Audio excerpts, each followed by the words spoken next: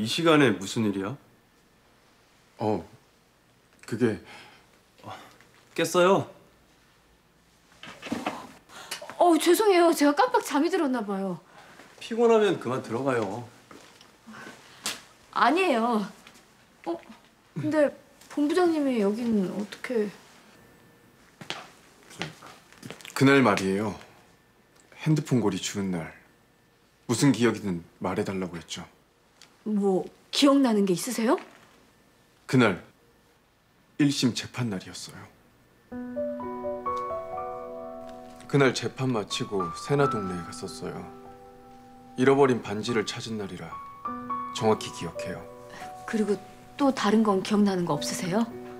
어디론가 바쁘게 가셨는데 몹시 급해 보이셨어요.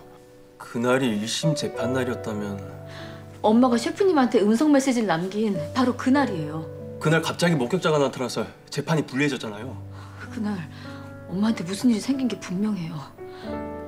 엄마가 얼마나 힘드셨을지 정말 생각만 해도 너무 죄송스럽고 마음이 아파요.